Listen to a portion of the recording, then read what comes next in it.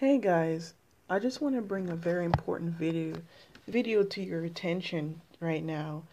Um, this is a video that I actually watched a while back, and it's about the dangers of sexual immorality, pornography, fornication, and basically, engaging in sexual acts before marriage.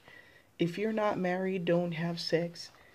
Just wait on the Lord to bring you a husband and cry out for the Holy Spirit and just have a lot of faith and keep pursuing the Lord about it. Just pray and, yell to the Lord's ears that you're struggling with it. This is something I struggle with a lot in the past, and the Lord has, even now, the Lord is still helping me with this. I know it's very hard to sacrifice your flesh and to not have sex. It's really, really, a fight against the flesh. And no judging, not judging anyone. We are not better than anybody else. But just know that, us believers still know that this is a very hard thing to do because, your flesh, wants to do these things. But just know that, if you just stay under the mantle of the Lord, He will keep you from lusting. And actually that spirit will come away from you, but He does want to see that you are trying. So when lust comes on you, just go ahead and just try to rebuke it in the name of Jesus. Rebuke the spirit of lust and fornication in the name of Jesus, and just cry out. And also the very important aspect of this as well, God wants us, He wants to us to show Him that we are actually trying. So that's what I'm doing. I'm trying very, very hard. And so far, I'm doing really well. So, if you're not married, do not have sex. Just wait until you go to that altar and it's official. We must obey the laws of the land, and we must obey the covenant of the Lord and His laws. And He says that we are to be married. If you're a woman and you are not married, you don't have a husband, then God is the head of your household. Until you are married, your husband becomes the head of your house, and he's the head of the woman, and God is the head of the man. So do not have sex. Don't do it. Wait until marriage. Keep sacrificing your flesh for as long as you have to do it. Until the Lord returns, and He one day, just know that we will not have these lusts anymore. I just want y'all to take a look at this testimony of this girl. It is in French, so there is subtitles on the screen. It's a very powerful testimony of how a demon raped this woman in hell. And if you continue to fornicate and have sex before marriage, this will be your end in hell. So just go ahead and watch this video, y'all. I'm going to go ahead and turn this up for y'all. All right.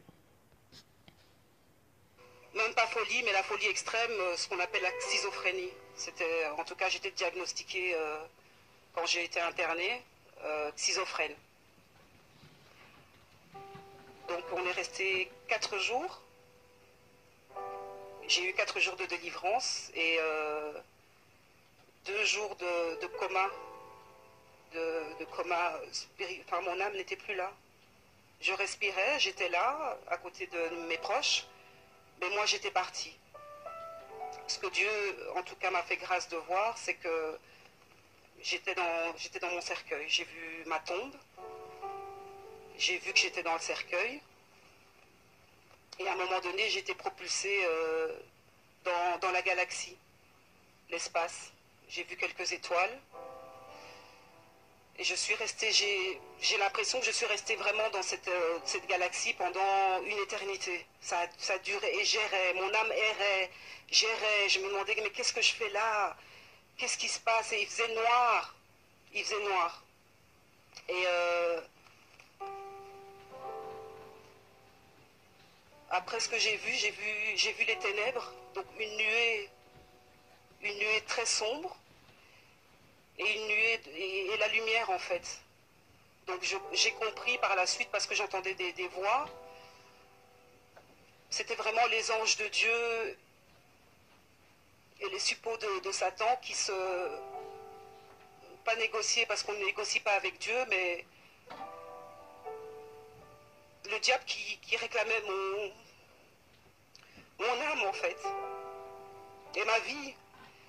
Et il disait, mais enfin, Seigneur, il y a un pacte qui a été fait, elle n'a pas suivi tes voies, elle n'est plus digne d'être appelée enfant de Dieu. Donc elle est devenue mon enfant, donc voilà, faut nous la laisser. Donc c'était vraiment comme s'il y avait un combat spirituel entre les ténèbres et la lumière.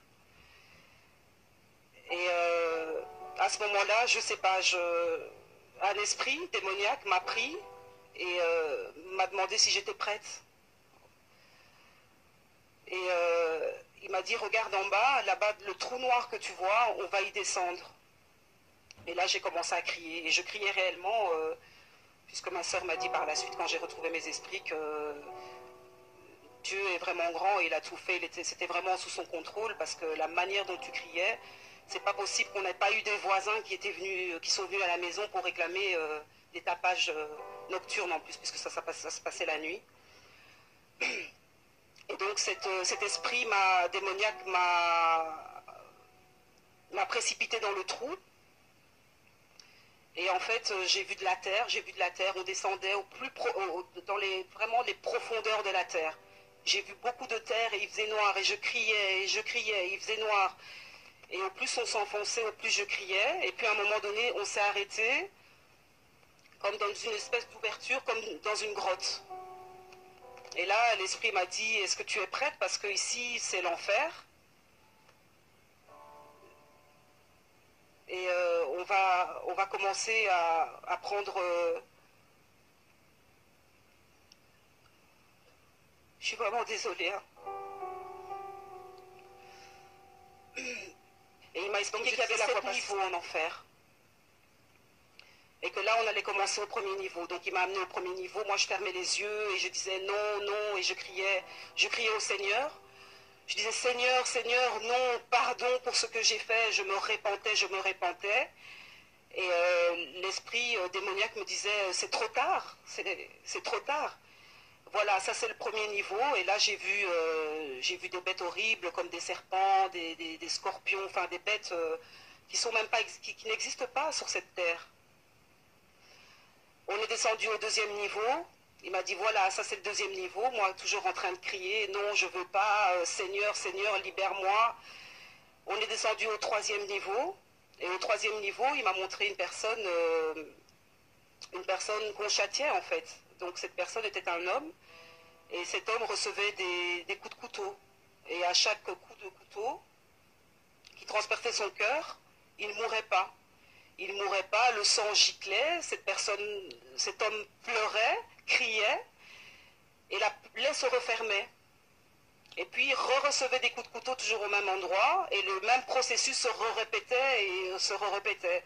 Et cet esprit démoniaque me disait, tu vois le châtiment, ça c'est éternellement que cette personne-là va être comme ça, en tout cas trucidée par ce quatrième niveau. Et cet esprit m'a expliqué que le quatrième niveau était le niveau de mon châtiment à moi par rapport au péché dans lequel j'étais. Donc péché sexuel, hein, puisque j'ai été condamnée par rapport à ça. Et là, on m'a prise et on m'a mise sur une espèce de grande pierre. Je ne sais pas si vous voyez au temps, je pense, du Moyen-Âge, où on châtiait les gens, on mettait les gens sur une pierre et puis on les tirait, on les écartelait avec des lanières. Donc j'étais sur ce genre de pierre-là. Il y avait d'autres filles, il y avait que des filles à ce niveau-là. On m'a mis sur cette pierre, on m'a ligoté et on m'a laissé là. Et tout ce que je voyais là en dessous de mes pieds, donc la pierre était debout, hein, pas couchée, donc j'étais vraiment contre un mur. L'enfer ressemble à une grotte, en tout cas là où j'étais, au niveau... C'est une grotte en fait. C'est une grotte où il fait sombre, où il y a du feu à gauche et à droite. C'est un endroit très lugubre, où on n'entend que des cris d'épouvante qu'on n'a jamais même entendu dans des films d'horreur. Et moi je criais, on criait avec toutes les filles. Et des démons venaient, me touchaient, me pressaient à mes parties parties intimes et l'esprit m'a expliqué que ton châtiment c'est d'être violé éternellement.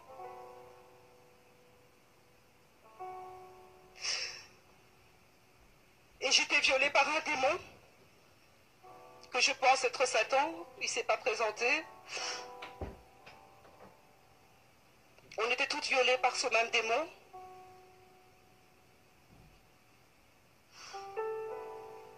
Et naissaient des enfants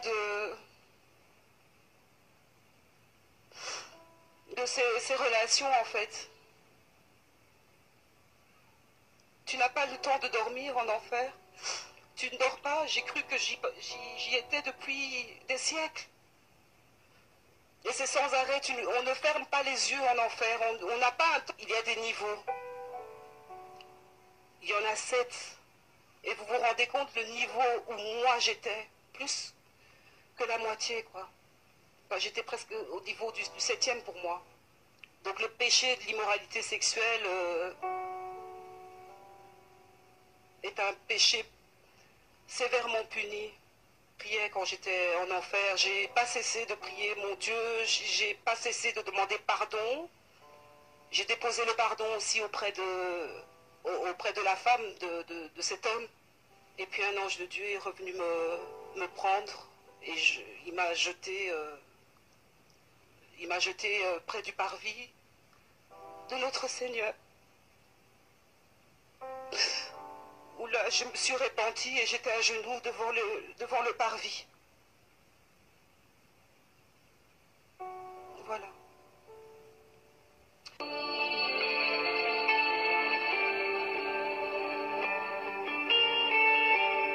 Dear Jesus, I'm a sinner. Forgive me for my sins. I turn my back on my sins, and I renounce every spirit that has me bound. I believe that Jesus died on the cross for me. Come into my heart and be my Savior. When you ask Jesus to come into your heart, don't go back into living in your sins. Turn away from them. Here are all the sins that are mentioned in the Bible, which are the works of the flesh.